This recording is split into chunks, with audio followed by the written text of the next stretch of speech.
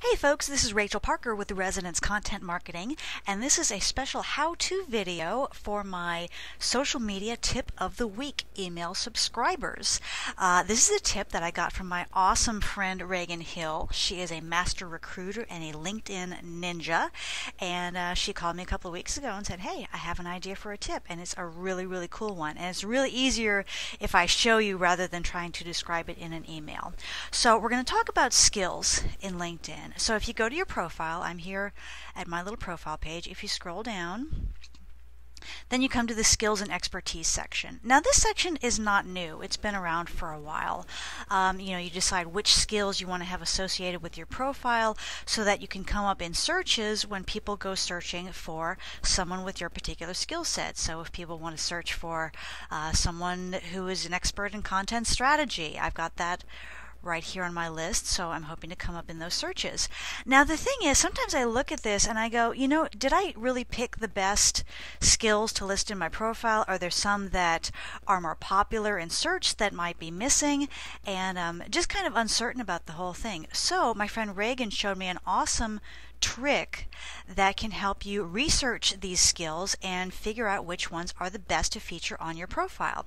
So I'm going to open up a new tab and show you how to do that. Now so far the only way I know how to get to this particular feature is to open up a new tab in your browser and type in linkedin.com/skills. And this gets you to the home page for skills and expertise. Now, down here towards the bottom, we're showing some of the most popular searched skills on LinkedIn, and so iPhone is very popular, lots of technical things very popular, but what we want is up here in the search. So let's say you are a web designer, and so we're going to type in web design and click search. Now, this is a terrific screen because it shows us, it gives us a lot of really good information. Number one, here is the skill that we just typed in, web design. Here's their definition of web design. But look over here.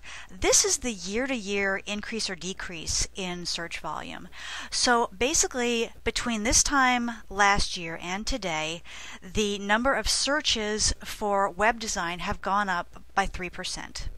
So that's a pretty good increase, but maybe we could be doing better. So let's look over here to the right. They are listing related skills and their relative growth from year to year. So for example, mobile web design has increased 28% between last year and this year. Mobile design has increased 24%. Icon design 9%. So all of those have done a little bit better than the skill of web design. And if you need more ideas, here is the complete list of related skills that they've come up with. So let's say I'm a web designer and I want to add mobile web design to my portfolio of skills. I just click on that, and it goes to the skills page for mobile web design. And then if I want to add that skill to my profile, I just click add skill because I'm already logged in, and it will automatically add that skill to the list that I've created. So I hope you find this useful. LinkedIn is a great place to get found for specific skills, and with this skills and expertise tool, we can make sure that we are listing the most popular search skills on our profiles. So I hope that makes sense. If you have any questions, you know where to find me. See you next time.